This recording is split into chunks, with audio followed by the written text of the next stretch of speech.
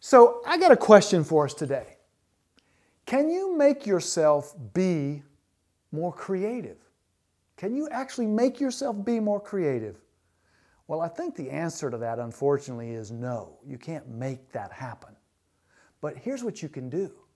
You can make confusion your friend. Now, if that sounds strange, you're going to like, I think, this little piece I've got for us today. And it's called Our Real Work by Wendell Berry. And it goes like this. It may be that when we no longer know what to do, we have come to our real work. And it may be that when we no longer know which way to go, we have come to our real journey. The mind that is not baffled, the mind that is not baffled is not employed. It is the impeded stream.